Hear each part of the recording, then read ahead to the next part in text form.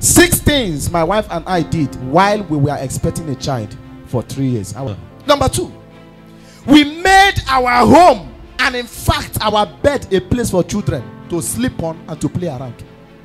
You don't have a child yet, but the one living with you, you are treating them like trash. You don't know what you are doing. You don't have a child yet, and you cannot cook to serve those in your compound. You are looking for something. Why don't you give that thing you are looking for to someone? Till tomorrow, miracle is a testimony.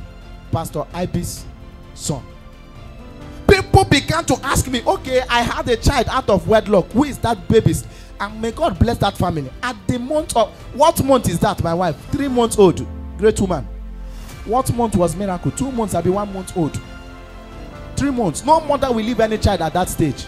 He said, carry this baby, let the baby be sleeping on your bed. We made our bed a place for children. We started looking for children. We brought them to our houses. I believe somebody is learning from this. Yes, sir. It's not just a story. It's a prophetic teaching. Because like calls unto like. Am I talking to somebody now? Yes, sir. Like attracts like. We put the children on our beds. We wake up from night, change their pampers. We became parents. People begin to see us on Facebook. They say we have adopted.